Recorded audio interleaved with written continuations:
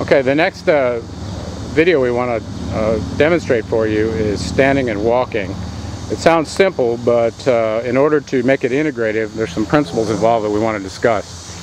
So let's start with the feet when we're standing still. And I'm going to zoom in a little bit so you can see. And when we're standing still, essentially we've got two arches that are stacked on each other. What we're facing right now on the tattooed foot is the the outside arch of the foot. The inside arch near the big toe sits on top of that arch. So if this outside arch is short, the inside arch is going to follow it. So the idea of getting length in the side of the foot by rolling it outwards, go ahead and roll your foot outward so you can expose the lateral arch on the ground. And then rolling it back in will help break up some of the tissue that builds up on the foot. Okay, the next thing I want to talk about is when you're standing still. Go ahead and turn and face me now. Yeah, got a nice visitor there. Okay, now what Chris is going to do is put all her weight on her medial arch.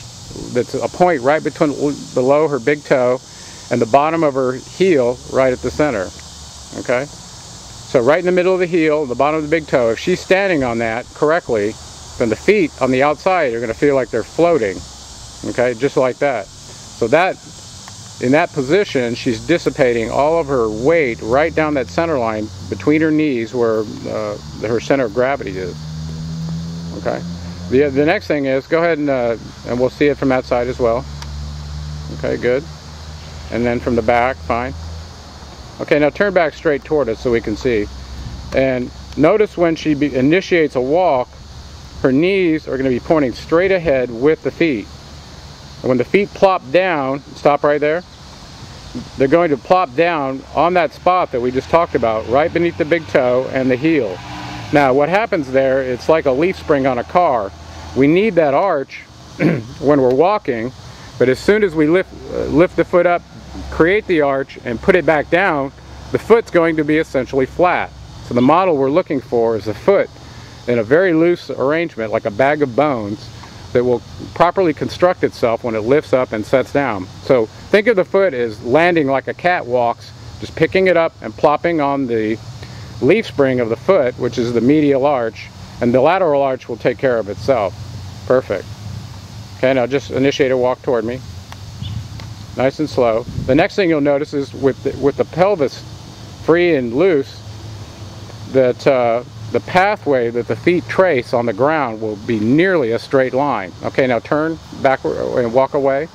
Now stop right there for a second, and I'm going to demonstrate something.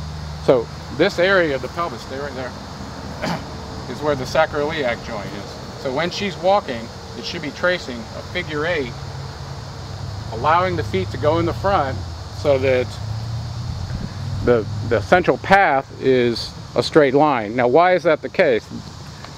The reason that happens is if your foot is going out wide when you're walking or everting, you're not dissipating gravity through your feet the way they were designed to work. So the closer the feet are to the center line when you're walking, the more effectively you're distributing the weight from your body into the ground.